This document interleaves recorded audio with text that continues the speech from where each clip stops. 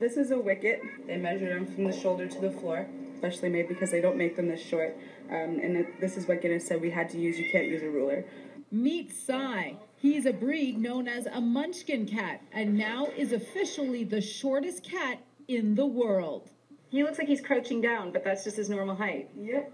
And that height is 13.6 centimeters or 5.35 inches. A new Guinness World Record. Hi, Edmonton International Cat Festival. My name is Sarah, and this is my cat, Cy. He just broke the Guinness World Record for being the shortest cat in the world. Wow. And you have a dog, apparently. I do. I have a dog. So can you kind of give me sort of a history of Cy? So how old, talk about sort of that record, how short is Cy? Well, Cy is 3 years old. He is a munchkin breed, which is a type of genetic mutation that happens naturally. We got him actually, I've had him since birth. We actually breed them. We do it as a hobby, right? So we hobby breed these guys. We only have 2 litters a year, and he's actually one of our kittens that we've bred. He has one eye. If you notice, yes. A lot of people ask about his one eye. What happened with him is a lady came in to see our kittens, and the mom felt intimidated by the lady, so she tried to pick him up and take him away, but she accidentally grabbed him by his eye. Oh no! So it was a little bit of an accident, yes. But as you can see, he's still very healthy. Yeah. And with the Guinness World Record, we decided to break that. One day we were actually just sitting here very bored. One of my friends was here, and he said that Cy looked to be the shortest cat he'd ever seen. So out of curiosity, we looked up on Google what the shortest cat in the world was, which was a cat named Fizzgirl. But Cy was shorter than her. Cy is 13.5 centimeters from shoulder to floor. Wow. Not very big at all. No, and kind of the comparison is that cup, right? The coffee cup sort of really shows. Oh yeah, like the coffee cup. Even the coffee cup. This is a large, and it's taller than him. And that's so Cy is standing fully right now. Is that right now? He's standing fully. Yeah, I can maybe even get him to do his munchkin stand for you if you'd like. Yeah, I read in an article when he does that stand, he's kind of like a prairie dog or like a really cute. Oh, yes, he is, and he does it a lot, but for some reason, lately, every time I want him to do it, he won't. He doesn't do it, no. It's like, Mom, I'm too famous for this. No, he's soaking it up. He loves it. So how has that sort of changed? So after you got the title, Cy and yourself, you got quite a bit of media coverage. So has life been different for Cy and yourself? It has been actually quite different. Right now, we've kind of had to be put on a hold because we're working with Barcroft Media to make a video about Cy. Okay. And so until that's done, everything's kind of been put on a standby.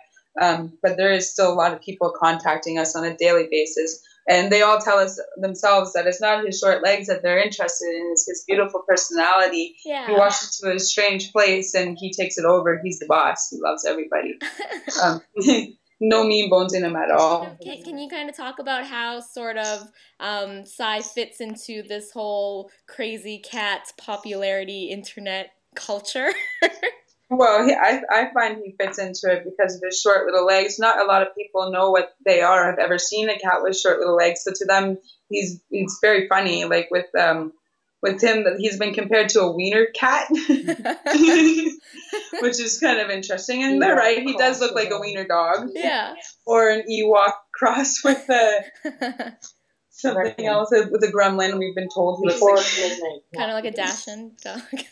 Oh yeah, and a lot of I'm used to them. I grew up with Munchkin cats, so I've always known what they are. But everybody else, they usually right away they don't know what they are. They think we cut their legs off sometimes, which is kind of crazy. Yeah. Yeah. But no, it's just they're naturally like that. It's part of that breed, right? Just yes. In terms of you were talking about his personality. Can you talk a little bit more about sort of what makes Cy unique and special? What makes him unique and special is obviously his one eye. It gives him a lot of character, and if you notice, he does have a little curve in his ear, which makes him even cuter. He's got a very loving personality. He always wants to be in your face, being patted and cuddled, and he likes to play. He loves to pick on the littler kittens because they're the only ones he can take. Yeah. Yeah. He's very good with my kids. I have two children, and my kids love him. He plays with them. They pet each other. He can't sleep alone. He always sleeps curled up with me. Oh, that's so cute. Yeah. What do you think about, just in general from your perspective, sort of how cats appear to be so popular nowadays? It feels like, you know, everyone is crazy about cats. The internet loves cats. Why do you think that is? Or what do you think, is that a good thing? People should get sort of on the cat bandwagon? I do agree that the cats is getting bigger, mostly too because of the other cats you see on the internet. Everybody wants to be like them and have a cat that gets famous.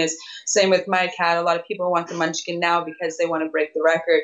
But one thing with cats, though, it is a full-time life commitment. Yeah. So if you choose that you want a cat, you should make sure that you actually do, because it's not like you can get your cat and then give him away a week later because you don't like him, and then this poor cat ends up in a shelter, or even worse, not around anymore, right? So if you are going to get a cat, make sure it is a lifetime commitment that you want to be with him. I find that people want cats more now because they're like people, they're like children, same as dogs. They care to you. They're very loving. They give you happiness. Yeah. They bring smiles to your day. Absolutely. And you can tell he really loves you. Oh, he does. He's just a stuck, but Sai was very sick, so he spent 6 months in mine and my mother's hands.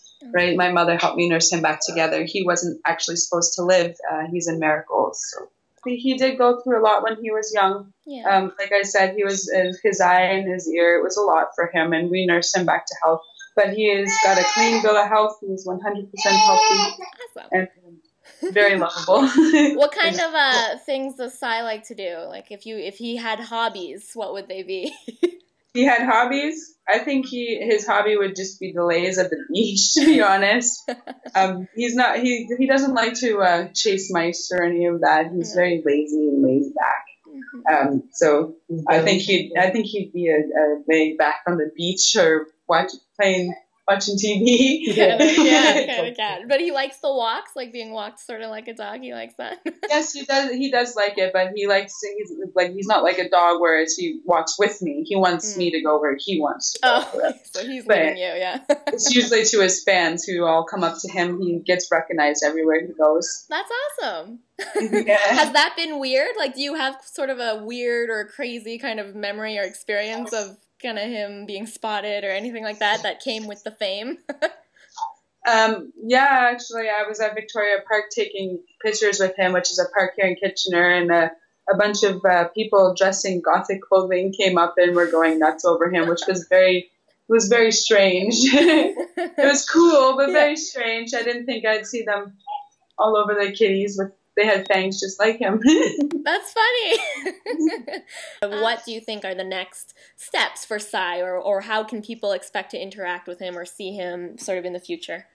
Well, we're hoping that we're going to hope to start setting booths up at places so that people can come and visit him and see him and meet him, because he just loves his fans, and maybe birthday parties. We're really not sure yet, but we'd like to get him out there because we've been getting so many emails. Everybody wants him out. Like, everybody wants to meet Sai. Yeah.